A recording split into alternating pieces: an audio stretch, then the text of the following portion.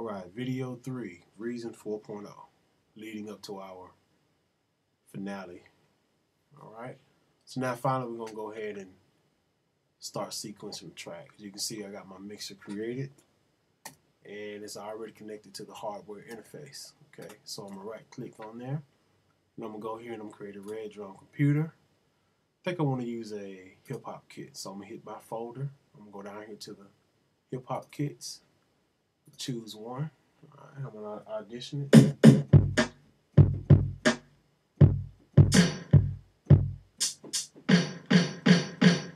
I can actually go to the next kit by hitting the down arrow here.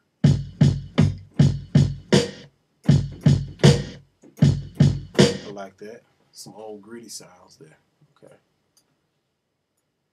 So I'm going to set up my tempo here. Just kind of hit play here.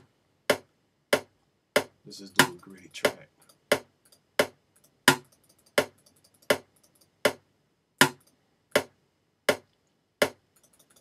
Okay, so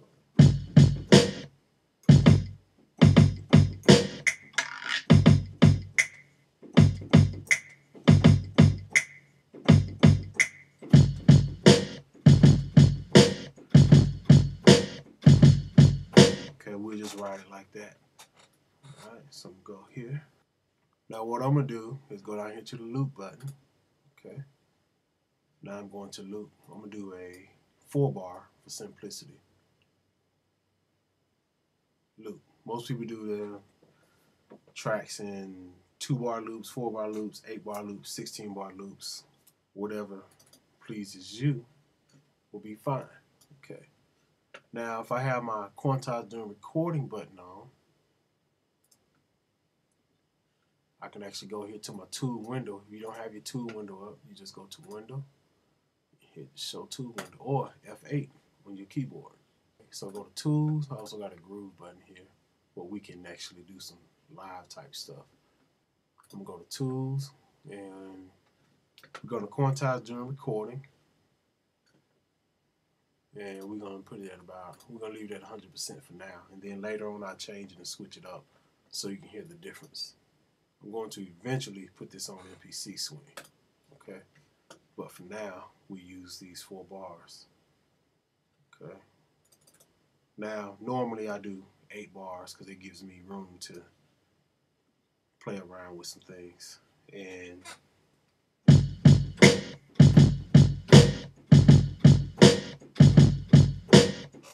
you can do everything on one track, or you can create another lane and have the kick on there. Okay, so for now, I'm gonna do everything on one track. I mean, separately. Okay, separate tracks. All right, hit record.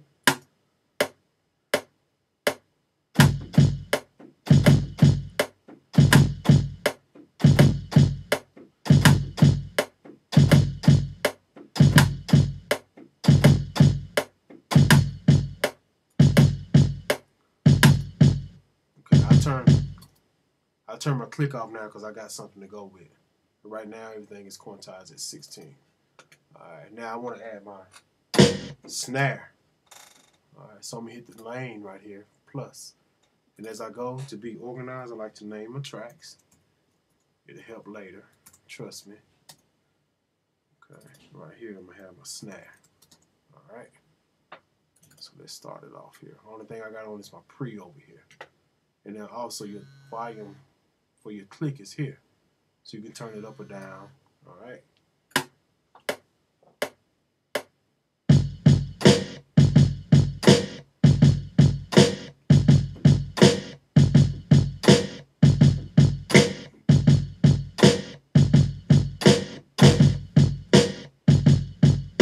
Alright, so I'm good with that.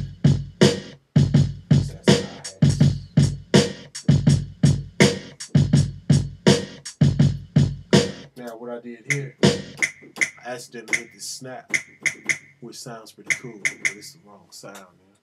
So you can actually double click on your clip. That's that snap there, highlight it, and then just delete it. Okay. So I'm gonna go back to my arranged window and let's do some hi-hats here. Go ahead and name that. All right. I like these samples because they sound really dirty here. But here we go.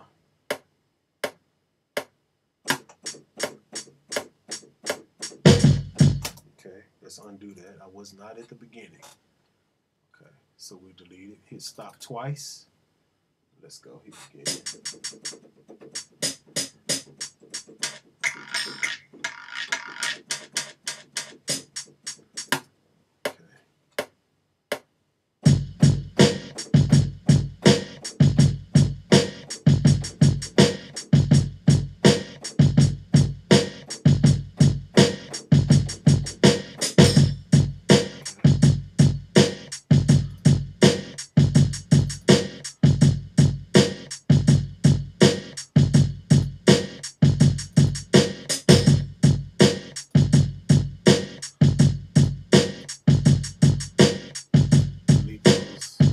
I just deleted those bad notes I hit.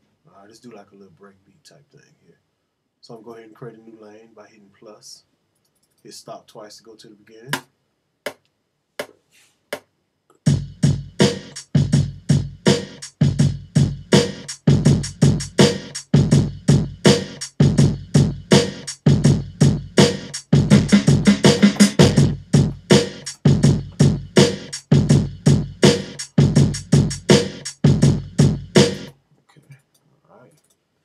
So there we have it. Now it's important that you save.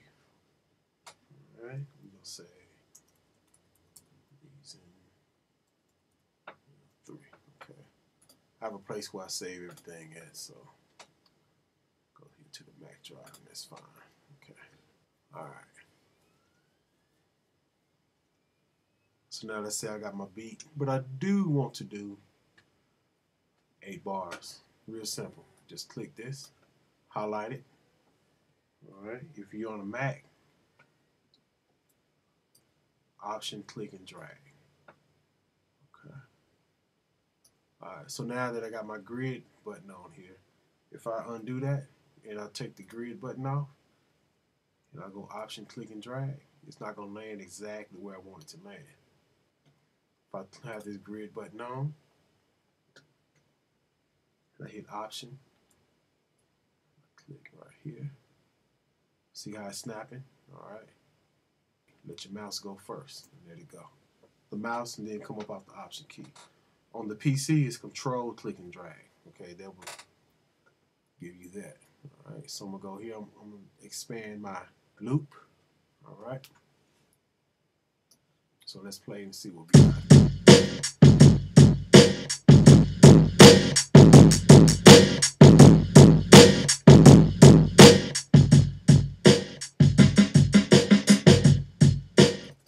I can actually adjust the volume of each instrument here. As you can see, as these play buttons light up, that means that it's being played.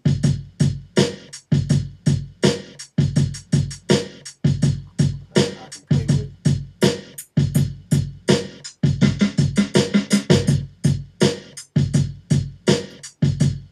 Now the default sounds are pretty much tuned. Okay, so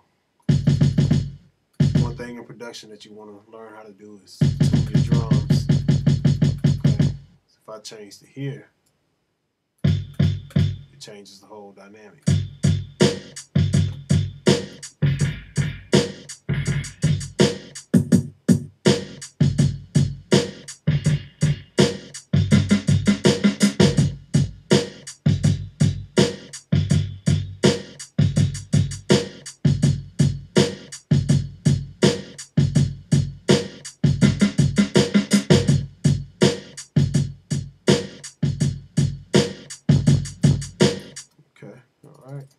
So in the next video, we're going to add some more instruments.